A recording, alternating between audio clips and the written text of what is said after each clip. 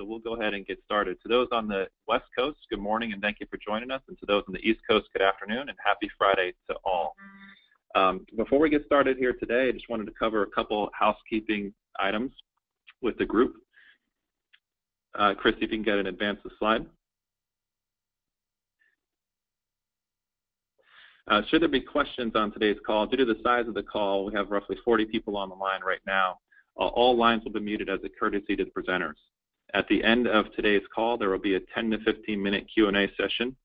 Should you wish to ask a question at any point during the webinar, please feel free to do so at the question box pictured at the right, and at the end of the webinar, we will start to run through those questions. If you have any technical issues with the question box, feel free to email us as well. You can email Florina Gobel. You see her email address on the screen. It's florina.gobel, G-O-B-E-L, @csats.com, and we'll be sure to get your questions in the inbox. And after our presenters are done speaking later on today, we'll make sure we address all the questions that come through.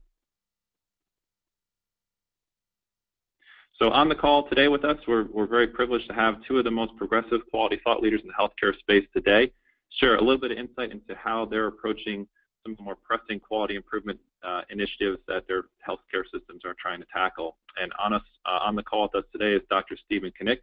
Dr. Knick is the Vice President and Chief Quality and Patient Safety Officer for Adventist Health System. And we're also joined by Dr. Mark Jarrett.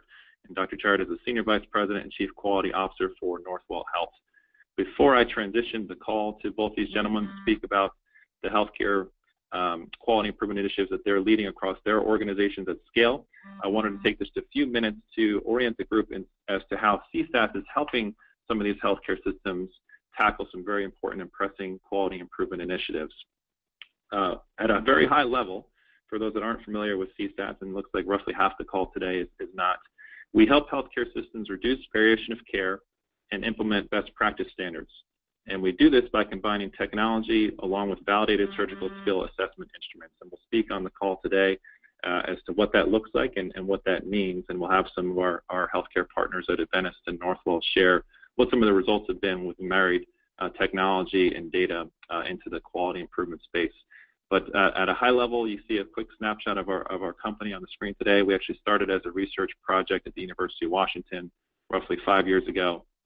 At that point in time, a group of us got together, data scientists, software engineers, biostatisticians, and surgeons, and asked the question, how can we approach quality improvements, specifically technical skill assessment and technical skill improvements in non-traditional means by using technology and non-traditional approaches to try to drive insight into performance improvements and then customize that improvement tailored to the individual's skill level and capabilities of learning.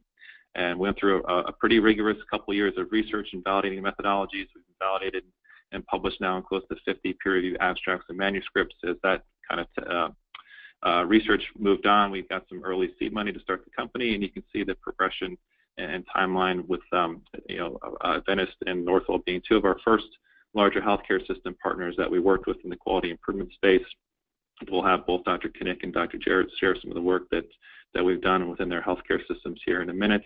And you can see as we've ramped up now, we've done a little over 2 million quality improvement assessments, and we have a bunch of different technologies that we'll talk about today that we're really excited about in the machine learning space, in the video software recognition space.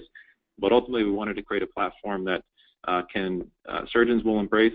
It will give them the tools and means to improve their technical proficiency without having to take time away from practice in clinic, and ultimately the benefits to the healthcare system and the patients are reduction in cost of care and improvement in quality of care. And you see on the left-hand side of your screen, as our presenters will share here today, we're starting to see the impact that not only the technical proficiency has on quality outcomes and patient outcomes, but our ability to move the needle and improve those metrics when we get surgeons to engage and embrace our technology. I'm really excited to have both of our speakers talk about some of that here in a minute later on today. So our primary use cases, I mentioned we've been published in close to 50 peer-reviewed abstracts and manuscripts, but most of the stuff we do is in the operating room. It's a passion of ours. We think that's a space that is ripe for this type of technology. Most of the work we do in that space is in the field of surgery, and most of that is in the field of minimally invasive surgery, specifically laparoscopy and robotic surgery. It's very easy to capture the imaging technologies in those in those two modalities, and there's a bunch of validated instruments that have shown construct validity in measuring skill level, and we have built platforms out that can rapidly assess and then provide some feedback to try to improve that skill level over time.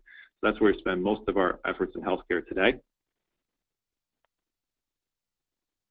And so how it works real quick, and then I'll show a couple snapshots of what the data outputs look like, and then I'll step out of the way and transition over to Dr. Knick. So when we sign on with a new healthcare system, the first thing we work on is creating a hardware software solution to ingest the media. Typically that's video, and as you see on the left-hand side of your screen, we have a hardware solution that will record, encrypt, and transfer video files from, in this case, the operating room to us. Once the video file is received by us, we have a process where we marry machine learning, video recognition, and reviewers that tag the video by procedure step, and then we marry the validated instrument to the video, and we break the procedure steps down. And then for every procedure step that's assessed, it's roughly 45 to 50 people, reviewers, that are rating the video. We'll speak later on today to who these reviewers are. And then in the back end, there's a dashboard that goes back to a physician with very specific performance improvement recommendations that are customized to the intraoperative video analysis that was done through our platform. In total, you can see on your screen what those look like, from qualitative feedback from the reviewers to CME curriculum at the bottom. We'll show some examples of all this, but we really wanted to take the intraoperative learning opportunities and marry not only a score, but very specific improvement customized solutions for a surgeon based upon that score that they can engage on their mobile device in very bite-sized increments. So quickly on two things of where we'd like to see this go as it stands today. We receive about 450 to 500 data points per procedure step that's assessed through our platform. So that's a tremendous amount of data. We are really trying to look at that data to understand variation at the step level of each procedure of care, and then trying to provide actionable feedback to reduce variation of care across those. And in order to do that, we've built out a machine learning team. Machines are very good at taking large unstructured data sets and trying to find sentiment in the data and signal in the data. So the first thing we've programmed the machine learning to do is to look at common sentiment, and we'll speak to what that is here in a little bit. But for every video that's pushed through, there's about 3 to 4 paragraphs of qualitative data on each procedure step, and we're using that data to look for trends and signal, and we're using that trends and signal to reduce variation and drive standardization of training best practices at the procedure step level. And there's a lot of kind of interesting work we're doing in the machine learning space. We won't get into a whole lot of it on today's call, but it's helping us make a better sense of big data and large data sets. And then the other technology is video recognition software. And this is a really interesting space for us. We're starting to look at the video recognition software to identify a bunch of things, but for every video now that comes into our system, we break it down frame by frame. And by breaking it down frame by frame, we're able to understand for a very specific step of a very specific case, why does someone take 22 minutes to do an anastomosis and someone takes 10? What instrumentation are they using? How are they approaching the anatomy? And it helps us identify other things. You can see on the screen now, the VR platform built out can recognize cautery. They can recognize when gauze is put in the body. It can recognize when the scope is taken out of the body. This is important because it helps us just black out any PHI that may be collected if a scope's taken out of a body. So we're starting to use VR recognition software in combination with the reviews to get to very specific procedure task-oriented things that will help us understand variation of care in a more sophisticated manner, and we're really excited about where this is going in the future. So without further ado, I'm going to step out of the way and allow our quality officers to speak to how we have started to implement our technology across their healthcare solution. Our first speaker of the day is Dr. Stephen Knick. As I mentioned at the start of the call, Dr. Knick is the Vice President and Chief Quality and Patient Safety Officer for Adventist Health System. He is a fellow and an orthopedic surgeon. He's, despite his heavy academic and executive schedule at Adventist Health, he still finds time to be an assistant professor at UCF College of Medicine. You can also see there he's the Adventist Health System Corporate Vice President and the Chief Patient Safety and Quality Officer for Adventist Health System. Dr. Knick has been very gracious with his time to join us here today. He's going to speak to how CSAT has been implemented across the Adventist Health System, what use cases we've done in the past, and what use cases we're looking going forward. But before I transition to Dr. Knick, this is a disclaimer for the group here today. One of the, and both speakers will speak about this, but one of the ways that we protect the data that we derive through our platform is by working closely with patient safety organizations. And when we do so, there's parameters as to what can and can't be disclosed with that data. So Dr. Knick has been very gracious to share some of the data sets we've been able to derive through Adventist Health System on an aggregate level. But before he gets into that, I need to remind the group today as to what responsibility comes with sharing that data for the group. So participants on this call cannot disclose the contents of any of the slides from Adventist Health System to anyone without express written consent of the AHS Quality Circle Patient Safety Organization. Impermissible disclosure could violate the Patient Safety and Quality Act of 2005 and result in legal actions up to and including monetary fines. Dr. Knick, should there be questions on any of the data that he presents, he is happy to address one-off with the audience outside of the confines in the webinar. So without further ado, Dr. Knick, I'll transition the steering wheel to you, and thank you for joining us today. Yeah, thank you very much, Sean. I appreciate it, and thank you to our audience who's taken the time to take a look at this. Adventist Health System is a faith-based organization. We are headquartered in Altamonte Springs. We're rather large now. We have about 45 hospital campuses across 9 states, a little over 8,200 licensed beds, more than 5 million patients served, and we have 16 facilities that provide robotic-assisted minimally invasive surgery. The key AHS 2017 strategic initiatives revolve around these 3 main areas: clinical care transformation, consumer focus, and innovation. And by clinical care transformation, we mean following the lead of Banner and Intermountain Health and many other systems that have begun this work a few years ago, beginning to redesign our systems such that we have about 70% standardization of care processes across the continuum of disease conditions, and about 30% appropriate variation based on the particular condition of the patient, proper things that that patient requires. Consumer focused, meaning that we want to make sure that we're just not organizing our system around ourselves or our providers, but that we're meeting the needs of our consumers. And innovation, we have a yearly Innovation X Awards competition. We actually just traveled to Ireland, Dublin, Ireland recently, as we were asked to come over there and provide an Innovation X experience for Enterprise Ireland. Great group of people and very exciting and wonderful opportunity. We have a design lab that is being finished near our main campus in Altamonte Springs, and we have a design lab in place already at our main campus at Florida Hospital Orlando in Orlando, Florida. What you see on the screen now is the guideline for Adventist Health System hospitals that perform robotic-assisted minimally invasive surgery. We realized back in about 2013 that there is no nationally or internationally recognized single entity like there is with MBS-AQIP and weight loss surgery for robotic surgery. Many of the subspecialties and specialties in surgery are still wrapping their heads around how to manage and maintain a proper privileging and credentialing in robotic surgery. So I put together a group of 13 surgeons from across our company, led by Dr. Vip Patel, very well-known, internationally known urologic prostate surgeon who does all of his cases robotically. He just completed his 10,000th robotic prostatectomy earlier this year. And we wanted to create a guideline for some of our smaller hospitals that were beginning to want to get into this work around robotic surgery.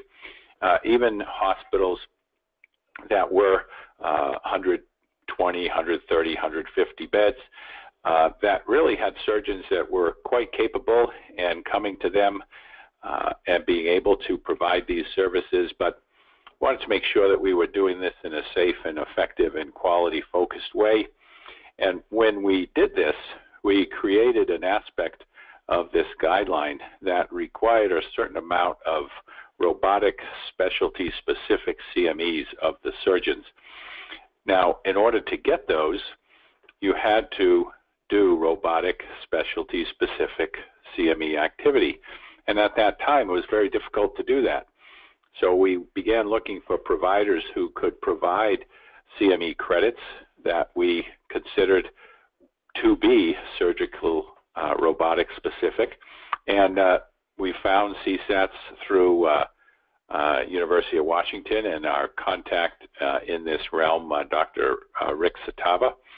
And we began to explore how the ability to use video assessments of literally the procedures that you are providing to patients could allow us a more robust way of understanding our privileging and credentialing processes for these robotic surgeons, but also allow them, even more importantly, to continue to improve their skills as well as obtain CMEs at their discretion and right from the comfort of their own home, based on participating in this program, going back to the assessment page, looking at their assessments, going into the learning tools that are on the page, participating in the learning tools, perhaps even and up to including telementoring, and then claiming CMEs.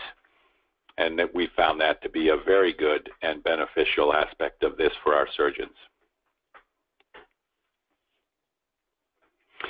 The CSATS platform that we are looking at exploiting in Adventist Health System revolve around laparoscopic surgery, surgical first assistance, and of course robotic surgery, as already mentioned, with the goal of reducing variation in skills that will produce a tighter band of excellent clinical outcomes. The surgical first assistant area was explored after we began our work with CSATS, when we discovered that in the assessments that were coming back to our surgeons, and I believe other clients that CSAT serves as well, that were mentioning the first assist. And so our surgeons came to us and said, you know, it might be reasonable to start looking at developing something that could improve the skills of surgical first assists, who could vary from a fellow to a resident to literally a professional first assist who comes in and does this work for a living. So we thought that that was reasonable, and there was a high percentage of comments about that. So we are exploring how we can co-develop an educational assessment and improvement opportunity tool in CSATs for surgical first assists. The innovative approaches to continuous performance improvement, as you know, have key success factors. And I know there's been some preliminary questions that have come to us around the quality world saying, how do you get people to buy off on this? How do you get your executives to buy off on this? How do you make this stick in your organization, or even get people to listen to you in your organization? And so these are the things that we've found to be extremely helpful. The initiative, whatever it happens to be, this case, robotic surgery and CSATs, needs to be relevant and aligned to multiple imperatives. We have 6 major imperatives at Adventist Health System.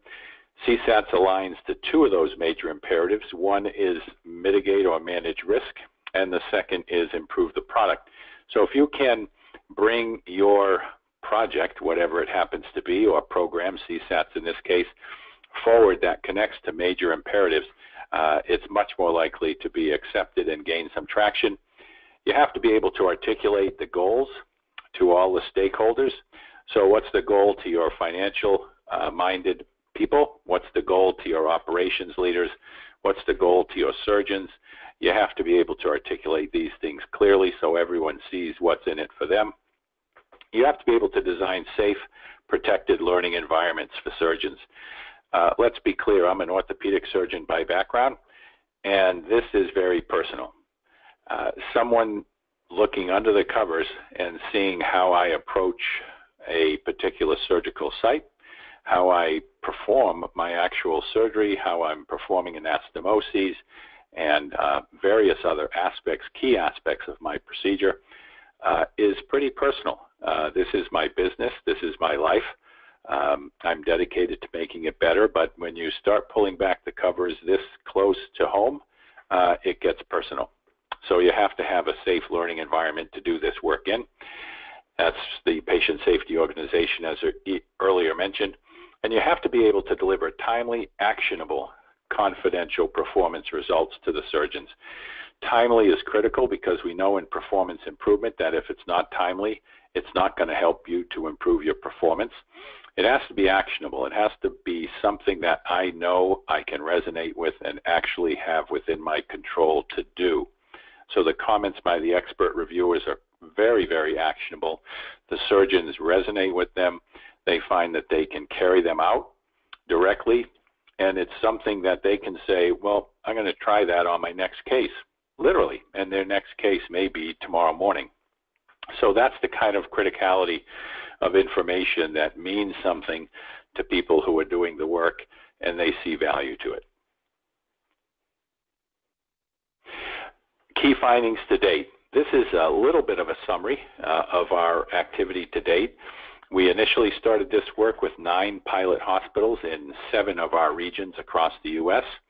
We then adopted it fully and deployed it fully into a multi-year program. It was fully adopted and rolled out across our hospitals by the end of March of this year. And our findings to date are listed there on the slide, with over 1,400 hours of surgery uploaded, 42,000 data points, and a look at the CME credits. Again, 605 CME credits claimed, and many more earned.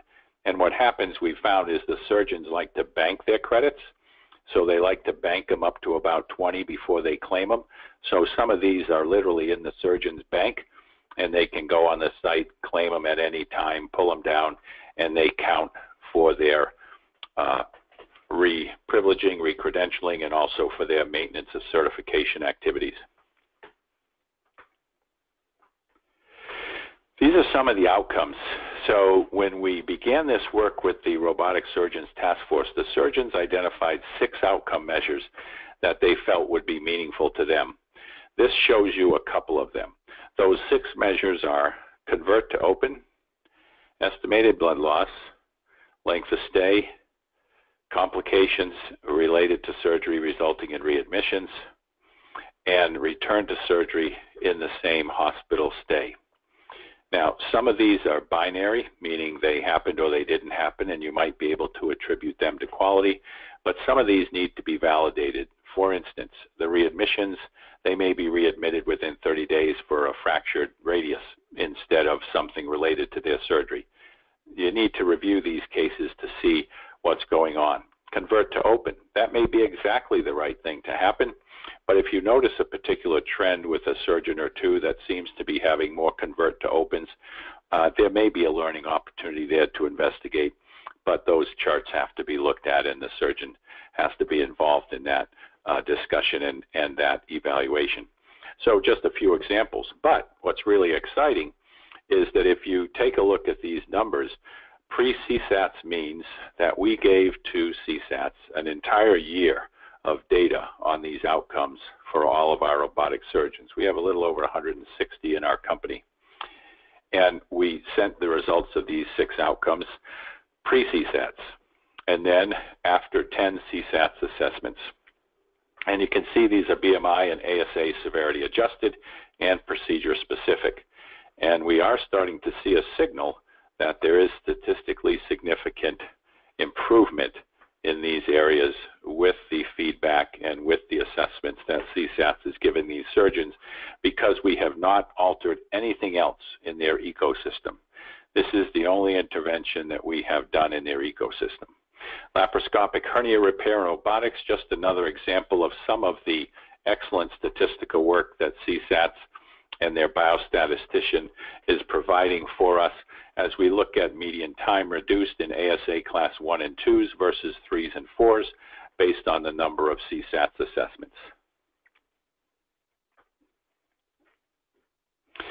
Readmissions for non-emergency cases, again, showing a trend in ASA Class 1 and Class 2 cases.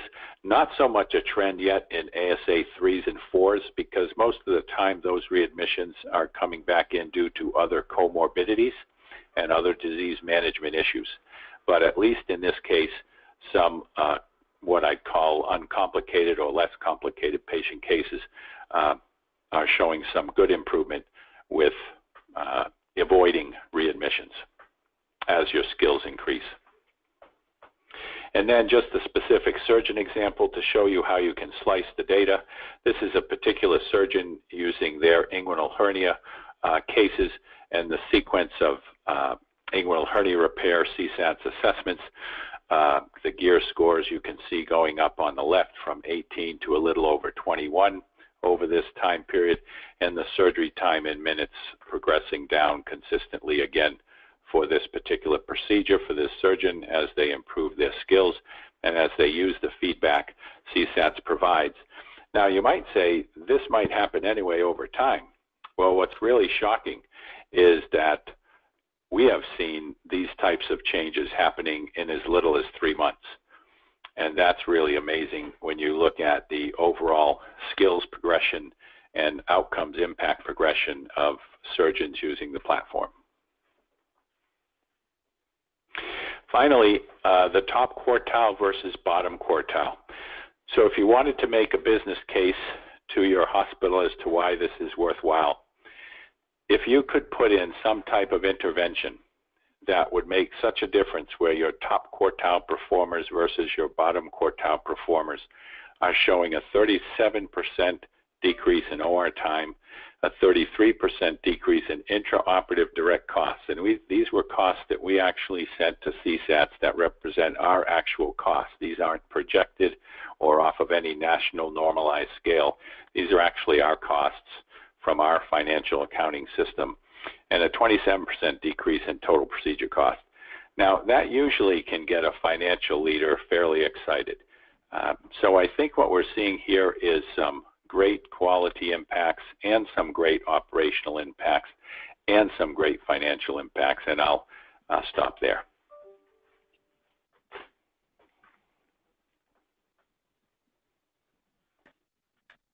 Great. Thank you, Dr. Knick.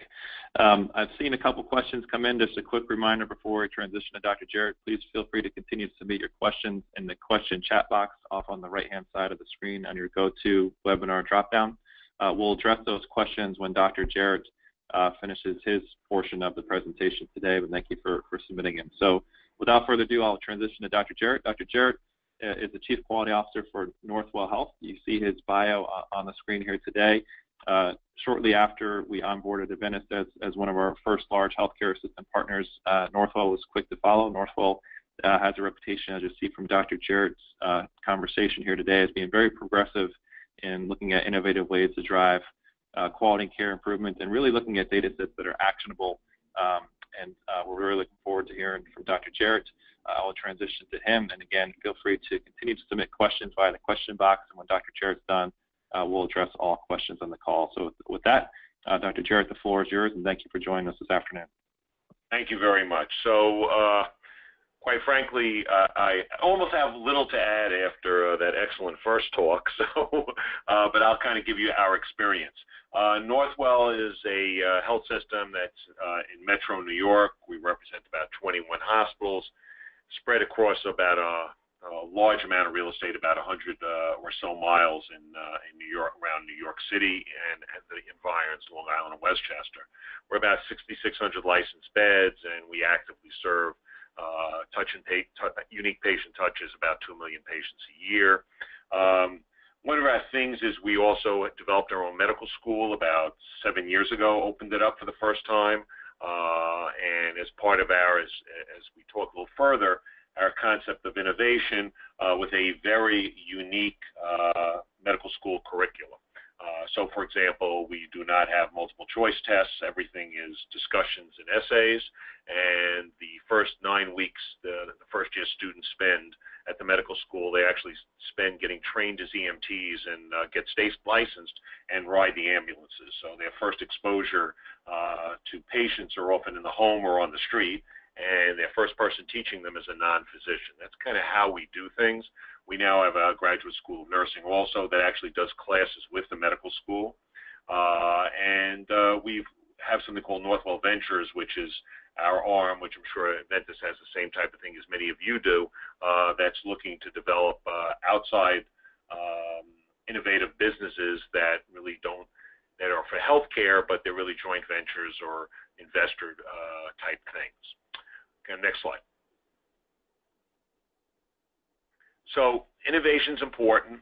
A big principle of ours is transparency, and actually I'll address that issue right now.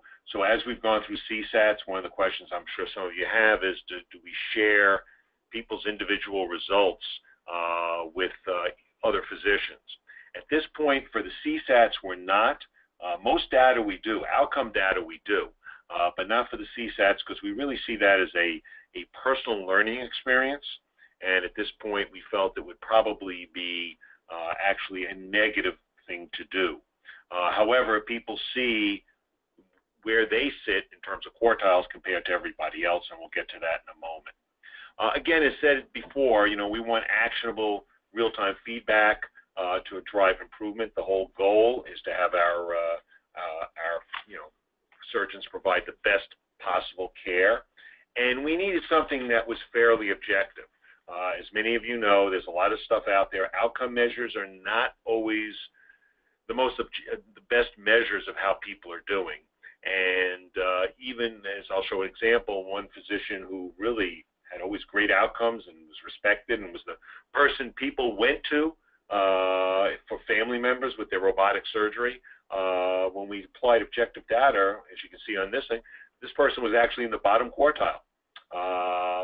This physician, the surgeon, looked at it and said, wait a minute, I have great outcomes, but what am I, and paid attention to the techniques that they saw, some of the, the visual techniques, reviewed videos, and very, very quickly moved up to the top quartile.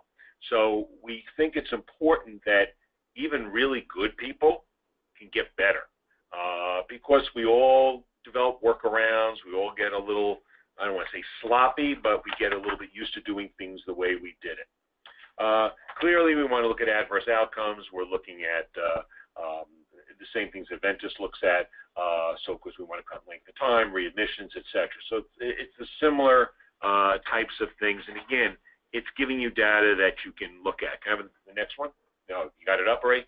This is the again, we have others, physicians who went up. So this is what we're using it. All the videos are uploaded, and some are assessed, some aren't assessed. If they're not assessed, they're deleted after 45 days. And the reason we keep it for the 45 days is in case something goes on later on in the care and we want to look back, was there anything with the surgical technique?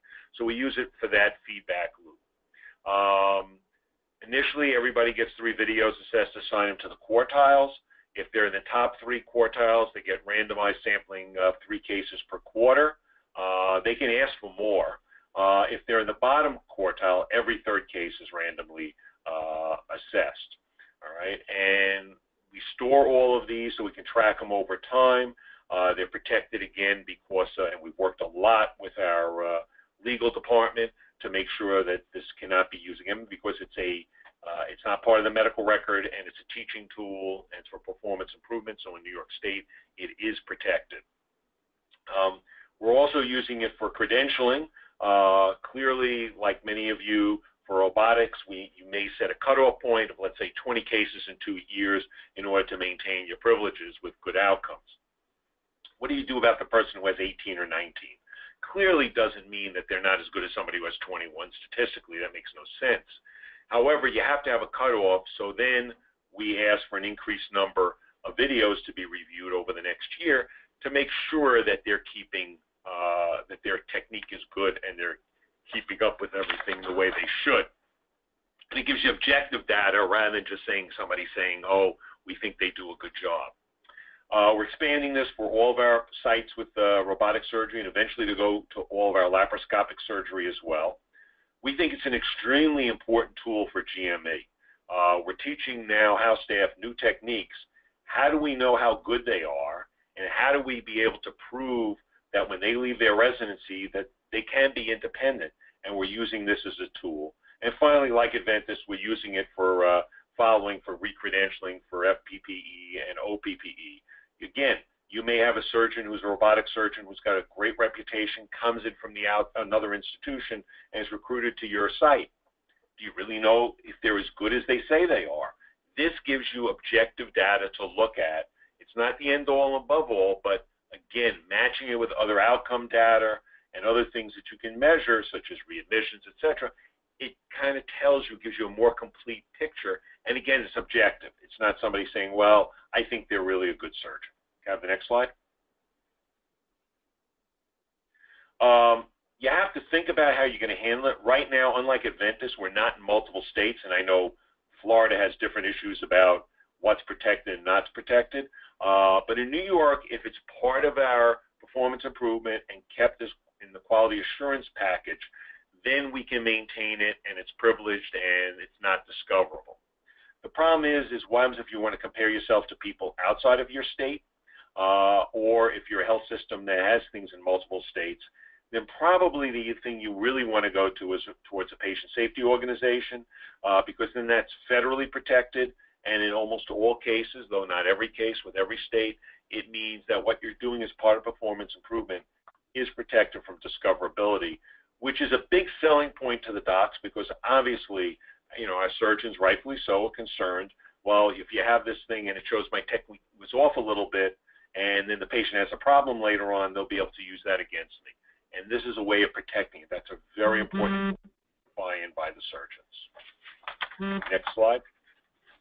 I think that's it. So I guess we're at the end. As I said, Steve covered a lot of the stuff, so I will leave it to you now to see what questions you guys have. Perfect. Thank you, Dr. Jarrett, and thank you, Dr. Knick. We've had a few questions come in here, so I'll open it up, and Christy, if you can unmute the line for Dr. Jarrett and Dr. Knick so they can both give their thoughts. The first question was, is there any particular advice you can provide in implementing across multiple hospitals at the same time? Was a joint pre-meeting necessary or advisable?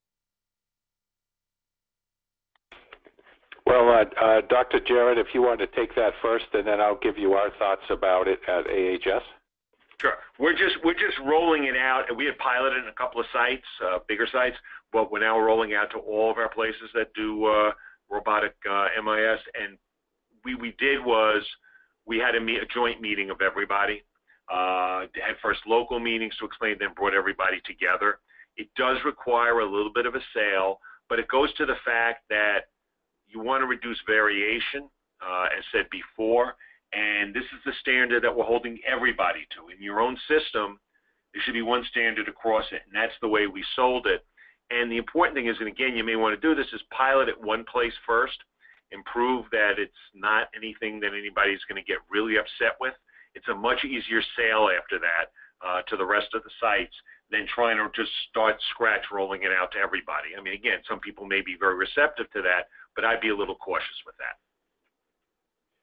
Yeah, I would agree with Dr. Jarrett's comments, and I would add a couple of other things that we approached it at from Adventist Health System, and that is we initially had this piloted for up to about 6 months at 7 of our facilities. The willing few, as we call them, right? The early adopters, the willing few. We had conversations with those chief medical officers, those robotic surgeon leaders, and we had a task force document that represented leaders in robotics across all of our institutions that held a lot of weight, because these were doctors who actively practiced, who were very well respected, and they were used as physician champions across our different hospitals and different regions. We then had to expand it because we had a few more hospitals in Florida that were larger, higher volume. They wanted to see how it worked for them, so we expanded it. So we had about 9 months of a pilot, actually, in 9 facilities covering 7 of our regions. And then what we did was we took it back to the point of results and had a meeting with the task force again, got their impressions, shared the results with them, and then went forward through this document, the robotic surgery document I showed you, and went to the 15 hospitals, and subsequently one hospital stood up their entire program based on the document and adopted this CSATS technology as well. But we left it up to each individual medical executive committee at each hospital so that they could digest this and adopt this and sanction it as a self-governing medical staff should and can do. And so that's how we walked it through. So it took us for 45 hospitals, 16 hospitals involved in this. We gave our facilities a year and a half to adopt this program after the initial document was released, and then we gave them another 3 months or so after the pilot phase was done to embed this in their facilities as well. So this was not a short journey for us. I think our overall journey was about 2 years from idea to full execution. Great. Thank you, Dr. Knick and Dr. Jarrett. The next question that came in, has this technology been utilized in any non-robotic camera procedures, i.e. arthroscopy? Is there a plan to begin this evaluation if the answer is no? I can address that, and then feel free, Dr. Jarrett and Dr. Knick, to chime in as well. The answer to that is yes. About 40% of the stuff we do today is actually in laparoscopy. The other majority is robotic surgery. We have done open surgery, and we've done a bunch of non-surgical use cases as well. We've done a couple arthroscopy studies specifically to the person that asked this question, and we have a couple large orthopedic projects that we're looking to get underway and evaluating total knee, total hip, and we've even asked to do crazy stuff outside of surgery, like with Starbucks, to evaluate their baristas. It's not very interesting work for us to do right now, so we're continuing to focus this in healthcare, but we have done a bunch of stuff outside of robotics as well. I can move to the next question, or if there's anything you want to add to that, Dr. Jarrett and Dr. Knick, feel free to weigh in. No, nothing from my end. Next question came across. I could see how... Sean? Yes, Sean? Yeah, I'd like to add one piece to that, and I think this is important, and I think Dr. Jarrett would agree. I think the validity of the use cases that we've seen with CSATs and that we've been able to encourage our surgeons to adopt and be as successful as we are is that in robotic surgery, the GEARS tool is validated, it's accepted, it's understood. The surgeons didn't ask a lot of questions about it. It's been tested and true, it's been researched. Furthermore, the GOLS tool in laparoscopic surgery is, again, another tried and tested, validated tool. So the litmus test that we have given to using CSATs in different use cases at Adventist Health System has initially been led by the fact that this assessment has a standardized process. There is good inter-rater reliability that the CSATs folks monitor and maintain. There is expert opinion that's involved in this, so both qualitative and quantitative feedback, and the learning tools to affect your behavior should you need them. And then the validated assessment tool piece is there. I think you have to show surgeons, professionals of any kind, that you have a valid way of assessing them and it's consistent and standard across the board. You're measuring everyone with the same thermometer, if you will, or same yardstick, and you're not doing metrics and English system and really confusing people. Those points were very important to us. I don't know, Dr. Jarrett, if your docs had any questions about the tool or how they're assessed, or if that played a role at all. No, I mean, they were concerned. I mean, I think they had the same questions that I mean, I think people are the same all over. They had the same questions. They were really concerned about the validity of the tool and, and all that. And I think, again, the most important thing is that they have to recognize that, and we said, it's a tool for improvement, but it's not, it's not like the final grade on a report card that's going to judge whether you're, good, bad, or indifferent. We'll do it and interpret it. And fortunately, when you start looking at a lot of other data associated with it, as you showed, that the people who don't score well are often the people who have outcomes data that isn't the best either. So it makes it very easy once you pilot it and shown that, that that people will then buy in. Great. The next question that came in was largely centered around gaining surgeon buy-in for these programs across all spectrums. And the question was basically, you could see how higher performing, better outcome surgeons would embrace this technology. What were the keys within your healthcare systems to get all surgeons to feel comfortable embracing this program and embracing this technology? I'll start. Again, it's a matter of talking to them, explaining to them what you're doing, getting their feedback on it. So, after they get their first 1 or 2 cases back, so what'd you think of it? Well, what would you like better? What would you like us to do? And I think there's always this urban myth, especially about surgeons, and although I'm not a surgeon, my daughter is, so I can speak for it, that that all surgeons, are, that not everybody's, going to be resistant to these things. I think 99% of people want to do the right thing all the time by their patients. And even though they may think they're doing the best job, I think if you give them data, almost everybody goes and says, you know what, I can improve and do better.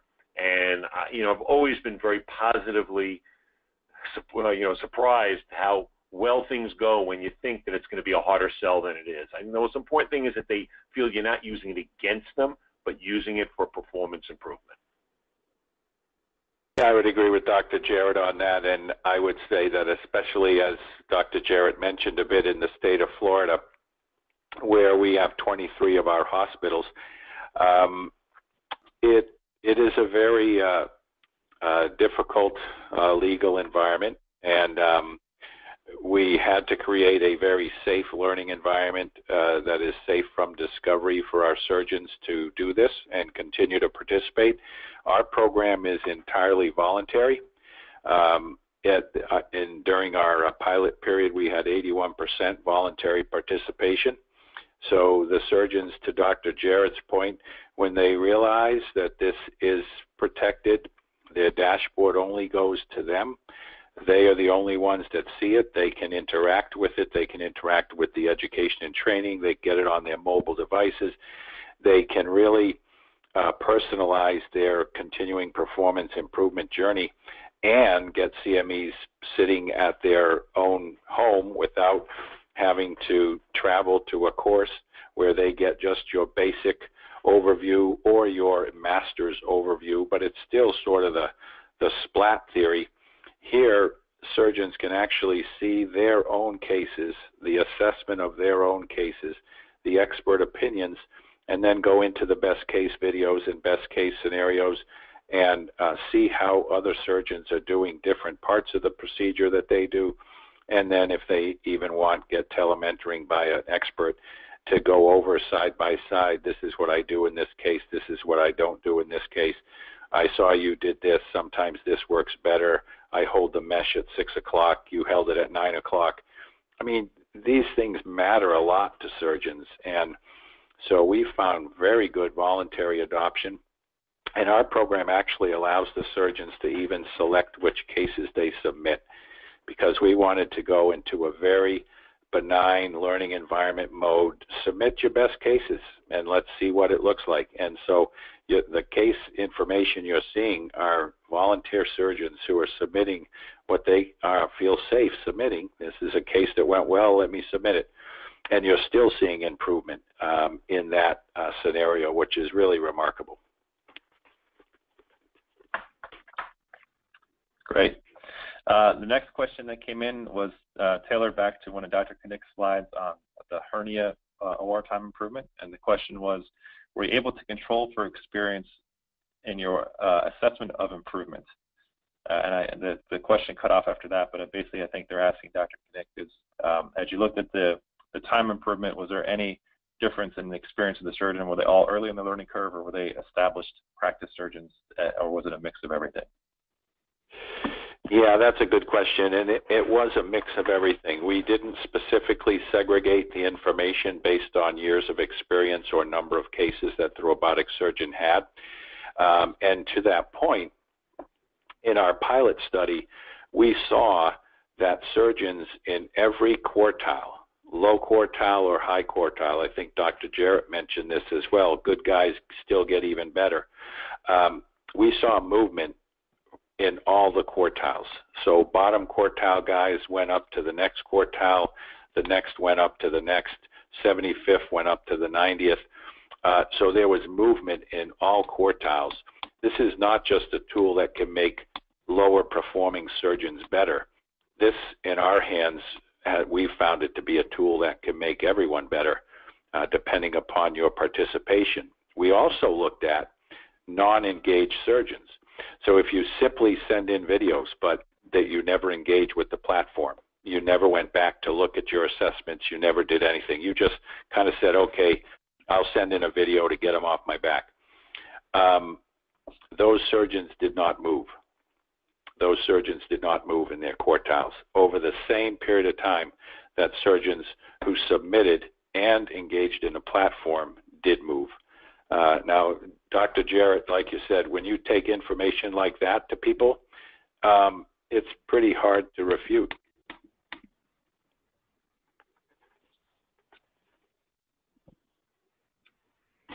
Right. Thank you, Dr. Knick. We have a series of more questions that came in. I'll take 3 more, and then for sake of time for the presenters, we'll end here at 6 minutes. And if there's other questions that we don't get to, we'll make sure we follow up with those folks directly through Dr. Jarrett or Dr. Knick.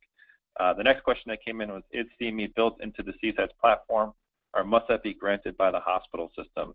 I'll address that one quickly. It's built into the platform. There's no additional cost associated with it, and surgeons get up to 20 Category 1 CME credits per quarter for up to 80 per year through the platform.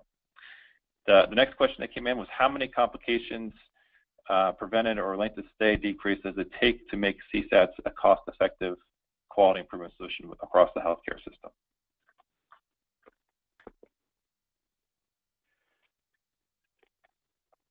Would you like to take that, Dr. Jarrett, or would you like me to start? I'll let you to start on that one. I'm pondering how to. Okay. Well, all organizations are very financially focused and very cost conscious. And so we had to look very carefully at this information and had to look at the numbers and understand what the possible return on investment would look like. And without giving you any specific numbers, what we found, even in looking at just the change in OR time, that 1 Gears point, an improvement in 1 Gears point aggregate score from 18 to 19, 19 to 20, whatever it happens to be, an aggregate improvement in 1 Gears point equaled up to 22, I can't remember, Sean, 20 or 22 minutes less time in the operating room. If you do that over 5 cases or 4 cases, you've got another case that can go into that operating room. So we actually did do the math using our own numbers and our direct costs and our total costs, and found it to be substantially viable from a financial viewpoint in hard green dollars, not soft green dollars. This is Mark. I mean, we look, we don't have it everywhere, but we've kind of, so I haven't got great aggregate numbers, but we're seeing similar trends. Probably more importantly is the fact that I think we're starting to see better outcomes and less complications. And you know what? There comes a point in time when you have to invest not only on the ROI, which is important, and we're just as financially driven as everybody else is, but it also gets to the principle of how you objectively measuring how people do. And sometimes you have to invest a little bit to prove it, because we all know that that's something we should be doing for the sake of our patients. Great. And final question of the session, and then again, for those that we didn't get to, I apologize. We'll make sure we follow up with the information you've asked afterwards. How challenging were the IT security and HIPAA issues to overcome within your healthcare systems?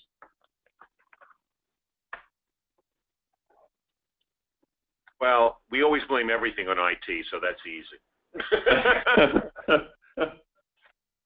So, I mean, there were issues. I mean, it's like everything else. The IT had some issues. The legal people had issues. Compliance had issues. It's like anything else, a major project that, takes a little bit of work, but none of them are insurmountable. They're the usual things when you try and do anything new in any health system or any hospital. I don't think that there were any, there's no deal breakers amongst them. Yeah, I agree with you, Dr. Jarrett, and our system has gone to a high trust environment. So when we first started this journey, CSATs had to submit an ATR, application technical review. It's a multiple page document that CSATs can give you excruciating detail on, but beyond that, they then went to a high trust environment. So CSATs has been an incredibly effective technical partner to work with to be able to meet those requirements in an effective time frame. And also the data security officer has to sign off, make sure all your communication nodes are HIPAA secure, et cetera, et cetera. Although we don't transmit any HIPAA sensitive information over this pathway, we don't have patient names associated with the videos that go out and things like that. They're all de-identified just to surgeon and date. And then they have, CSATs for us had to take the additional step of completing patient safety organization training, which they gladly did. And they are now, I don't know if you are yet, Sean, or you're completing your federal certification as a patient safety organization yourself. So they've done everything that they need to, and the system has, our system responded very effectively to them. Each facility had to do some things with drops and stuff like that to make sure where the devices were going was effective, but nothing unusual, as Dr. Jarrett said, typical stuff that they do, and nothing that they had any serious heartburn over. Great. Well, on that note, I want to, I know we're coming up on the hour here. I want to thank Dr. Knick and Dr. Jarrett again for your time, for being very open and transparent with your thoughts, and most importantly from us at CSATs, and being a great partner and giving us the opportunity to support you in the important quality work you're trying to do in advanced patient care. And for those that took the time to join us today, thank you for your curiosity in this work. If there's things that we haven't got to, you have our contact information. We'll be happy to follow up. But thank you, gentlemen, again, and everyone have a great weekend. Look forward to talking again soon. Thank you very much. Thank you.